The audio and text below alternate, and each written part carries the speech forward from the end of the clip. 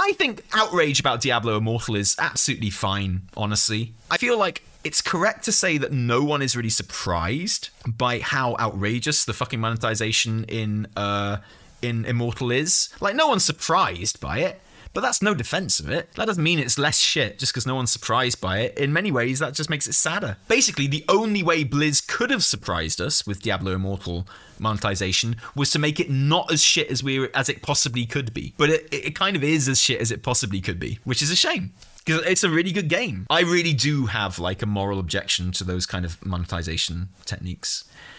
So I'm not going to sit around criticizing people who play it and spend money on it. Everyone is entitled to do what they want. Everyone's an individual. But for me, it's not okay.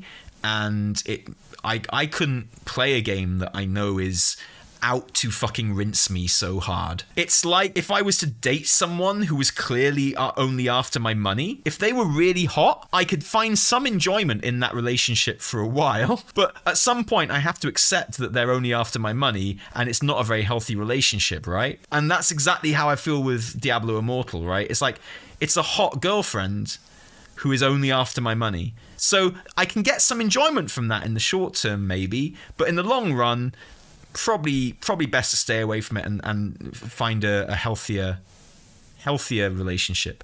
What I don't think is helpful, honestly, and I'm not criticizing any individual streamer or content creator for this, but I mean, like, because it wouldn't matter on an individual basis, but as a whole, I feel like streamers dropping tons of money on the game to show people how bad it is for content probably isn't healthy, because I think that most people, they just need to be told it's really fucking bad, and that's enough for them. And the people that don't want to play a game that's really bad, like, they've learned that, they know, okay? And I think that streaming it and streaming yourself putting loads of money into it, you know, for science or whatever, honestly, all that's going to do, apart from make you money from content, all that's really going to do is reel people who might be at risk from it in. Like, yeah, just say it's going to cost you £11,000 like to play this game. Don't do it. And that's all people need to know. They're going to go, oh shit, okay, yeah, that sounds shit. But then streaming it and showing all the bells and whistles and the big bangs and the lights and the flashy cool shit and having a good time with your chat, and dropping a load of money in it and getting that kind of second-hand dopamine rush from it, I think all that is possibly going to do is put members of your audience who are at risk of being reeled in by that kind of thing, who might not have been otherwise, at risk. Does that make sense?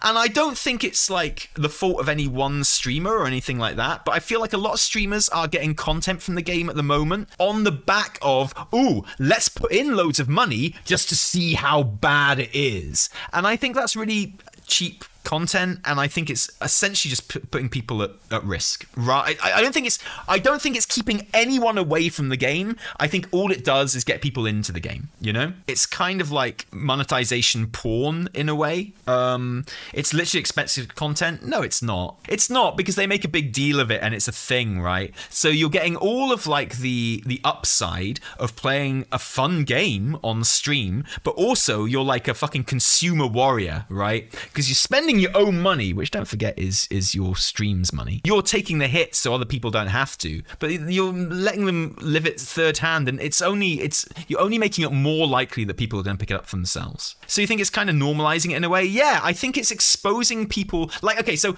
if you want to warn people about it, you just tell them about it and you warn them about it. You don't show them the addictive parts of it as well. In the same way that, it's like if I come up to you and I say, you know heroin, it's really fucking addictive. Don't take heroin, okay? That's much better than going, heroin's really addictive, and we're going to take some heroin together. Don't worry, I've paid for it, but we're going to take some heroin together to find out just how addictive it is for science. I feel like you're directly exposing people to the bits of the game that are capable of addicting people, which is the shininess and the animations and the lights and the dopamine. People are getting the dopamine secondhand, right? And I feel like a lot of people are just using it as an excuse to just play Diablo Immortal, right? They know they can't get away with just playing Diablo Immortal, so they make it this, oh, we're finding out just how bad it is. And everyone's like ironically watching it, but it's quite a good game, so they're actually quite enjoying it as well. And all that time, they're getting reeled in, right? That's how I feel, personally. I feel like it's... I think there's nothing wrong with being absolutely fucking appalled by the monetization in Diablo Immortal. I think you should be. I think it's disgusting. And I think we should do everything we can to protect people against it. Against, like, stuff like that. Like, fucking gambling is what it is. It's fucking gambling. The fact that you can spend like 4K on it and not get like a legendary gem, which is what you're trying to get, is absolutely fucking disgusting. Only monetization that is not even acceptable in my eyes, but the only monetization that should even be allowed in video games is straight up buying shit off a shelf. There should be no fucking unknowns in buying stuff from a video game. It can only be off the shelf stuff, as in, I choose that, and this is how much it costs me, I've paid it, so I get it. There can be no variables. There can be no percentage chances. There can be no... And I still don't like that, by the way. Don't get me wrong. But, like, anything else isn't even an in-game purchase. It is straight up gambling. And I count Overwatch loot boxes as straight up gambling. They can fuck right off. I mean, loot boxes are fine in-game where you don't pay for them. They're fun. They're a fun game mechanic. When you pay for them, fuck off, that's gambling. Get out my game. And that, you know, I don't like microtransactions in general. I'm generally opposed to them, even when it is off-the-shelf stuff. But that shit is straight up gambling, and it's not okay. And honestly, we have laws to protect people from that shit for a fucking reason. What about Hearthstone, which is meant to simulate an MTG-like experience? Yeah, I don't think card packs are okay. I'm really sorry. I don't think they're okay. It's one thing to have, like, football stickers where you don't need them to play a game, and some aren't, like, more valuable than others. Like with football stickers, some might be more valuable to you than others simply because they're of a team that you like as opposed to one which is in a team that you don't like, or it might be a player that you don't have, and that's one thing. But then having them be part of a game, you're buying card backs specifically because you want the good thing and not the thing that everyone accepts is bullshit. I don't think that's okay. And like, there's nothing surprising about Diablo. There's nothing surprising about the fact that it's a really good game, and there's nothing surprising about the fact that it's incredibly like scummy and predatory and in many ways dangerous in its monetization. It's not surprising, but it doesn't make it any better. Overwatch loot boxes is more like football stickers, no? No, I don't think so. Because no one is buying an Overwatch loot box because they want a fucking spray, are they? I feel like if there are things that people can agree are objectively more desirable, Overwatch does have pretty good dupe protection. Yeah, I get you. I hear you. Absolutely. But, I mean, there's also, like, time-limited things where, you know, you need to buy your loot box in the next 2 weeks, otherwise you won't get your Olympic skin or something like that. And of course, everyone's buying them in that frame to get the Olympic skin. But if you, like, you might not get the Olympic skin, right? Just let people buy shit off the shelf. Easy. It's not as bad as, like, other stuff, but it's still very bad. Okay, that's what I'm saying. And yeah, I think it's right that it's banned in certain countries. And I think regulation is good, actually. I know people don't agree with me on my social takes sometimes, but I think regulation is a good thing. I think it's regulation that stops people putting glass in our fucking food or sand in our fucking food, because they fucking would, you know? It's regulation that stops people making buildings out of fucking plasterboard, right? Because they fucking would. It's regulation that means that things have to be safe, because they fucking wouldn't be otherwise. It's like regulation that protects people from predatory gambling practices, because they sure as fuck wouldn't otherwise. And I think gambling is absolutely something that you should regulate. Regulation doesn't work. I'm really sorry, but the fact that you don't have to work 24-hour fucking days with like maybe 1 day off a year is proof that regulation does in fact work. The fact that there's no lead in petrol anymore is proof that regulation does in fact work. Oh, you talking about guns?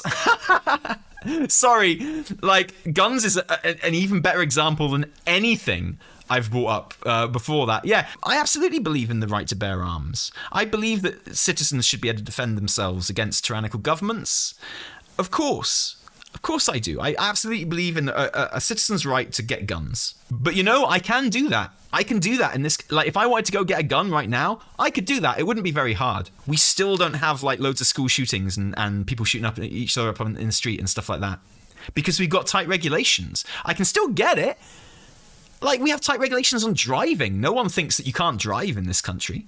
Lol, you blame the car for the drunk driver taking out a family of 4 too, don't you?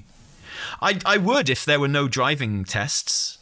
Yeah, I would. If people were driving around in cars and you didn't have to be insured and you didn't have to pay road tax and you didn't have to pass a test to get a license to be allowed to drive, and loads of people were getting run over by bad drivers, I would say, yeah, we should regulate cars.